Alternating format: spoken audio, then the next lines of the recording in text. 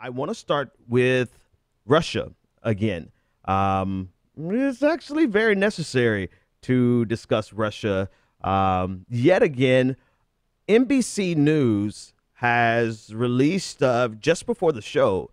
They released a article stating that two U.S. officials, unnamed officials, obviously, have who have access to classified information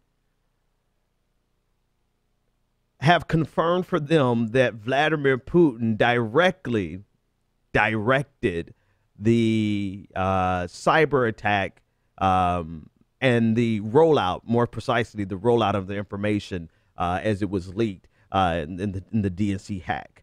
The article claims that that Vladimir Putin has had a long-standing vendetta against Hillary Clinton, and as a result, that was one of the reasons. The other reason for the hack was because they wanted to delegitimize America, the idea that America was a solid global force, a global factor. So just reading directly from NBC, it says two senior officials with direct access to the information say new intelligence shows that Putin personally directed how hacked material from Democrats was leaked and otherwise used. The article goes on to say the intelligence came from diplomatic sources and spies working for U.S. allies, the official said. And I don't know if you could tell the tone in my voice. The tone in my voice is like, really? What's amazing? Let me give you just 2 seconds behind the scenes here at the Benjamin Dixon Show. I sent this article over to my colleague who works with me here in the studio, Research. And his immediate reaction was, well, we're obviously not going to cover this story, right? And his reason for saying that was because it's an entire story that's put together on the back of two anonymous sources. And considering how high the stakes are in a conversation like this, why would we run with the story? Well, that's actually the story for me. The story for me is the fact that journalists and political shills are running with this narrative because they've gotten it from a quote unquote reputable source, NBC News, right? NBC couldn't possibly have any agenda other than getting confirmation of anonymous information that, you know, gets them great clicks. But when the stakes are this high, is it not reasonable to assert that we need more than just anonymous sources? And I'm not talking about just the stakes being high in this issue of the election and people who are trying to keep Donald Trump from being seated as the president by January 20th. And that's an entirely different conversation. I'm talking about how cavalierly we are running into a potential conflict with Russia off of, and let me, I don't want you to misconstrue my words, right? We are not talking about jumping from 0 to 100 on an actual conflict, because there's plenty of steps to go between this red baiting and an actual confrontation with Russia. But the story for me is the willingness with which people who have criticized Republicans for doing this exact same thing are now doing the exact same thing because it benefits their narrative. Like it's grossly irresponsible to revel in this type of information without having any verifiable sources. I mean, an unnamed source is so unverifiable, and then we're in a particular situation where this actually freaking matters. It matters. Like, if this was a story about, I don't know, I mean, if this was a story about the DNC chair election, an unnamed source is not that pivotal. It's not, you know, whatever they could say about that election is not going to be groundbreaking or earth shattering, right? But now we have two unconfirmed or two anonymous sources who have said something to, and here's the thing. We're at the point and maybe we should have always been at this point, but I'm not comfortable taking this information from secondhand, third-hand sources, even if they work for the intelligence agencies. I'm not comfortable whatsoever, especially with this type of information, right? We're talking about sources of a hack. We're talking about motivations behind the hack. You know, this is stuff that is pretty verifiable by some pretty standard practices in the tech industry.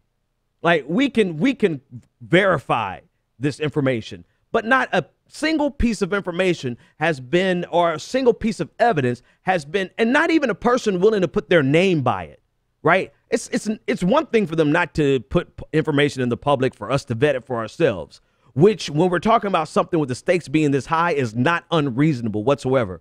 But we're talking about people who won't even put their name behind what they've said. This is like the fucking telephone game in elementary school, right? This could be any number of. Can we just verify before we go headlong into being willing to have a confrontation with Russia?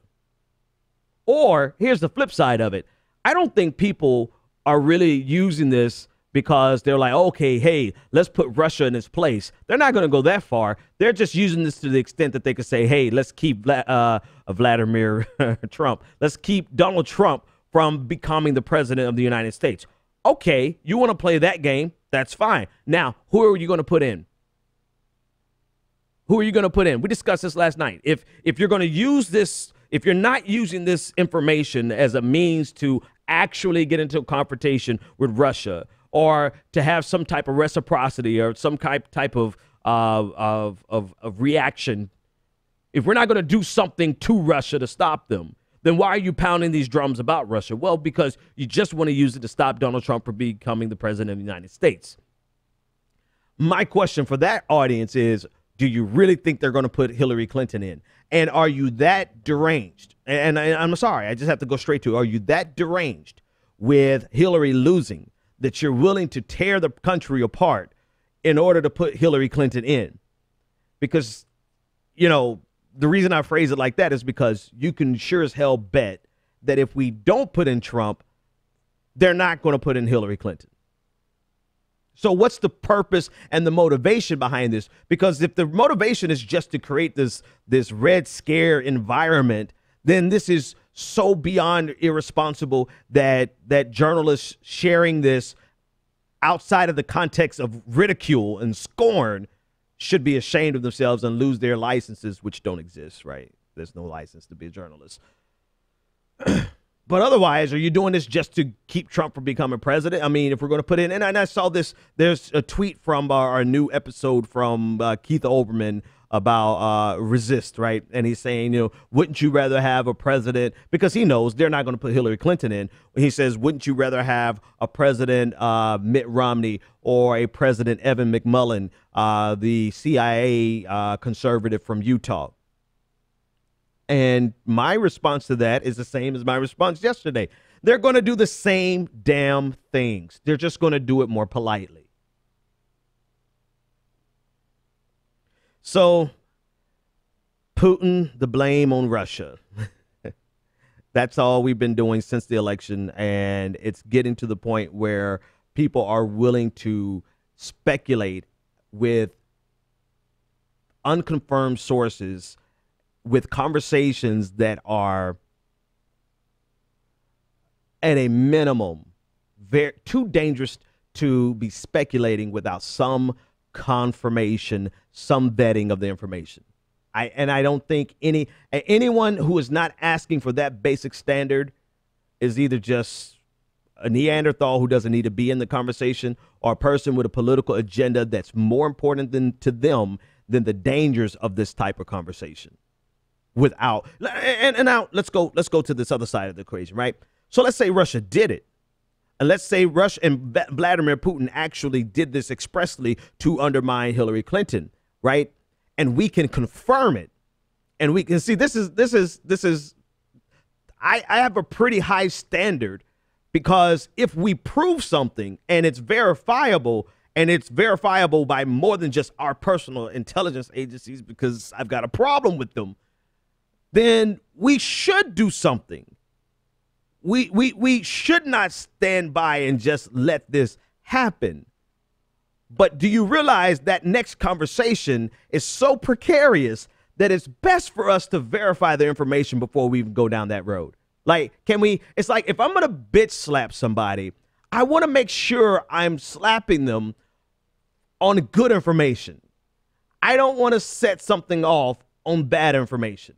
It's just make common sense. Verify before you act.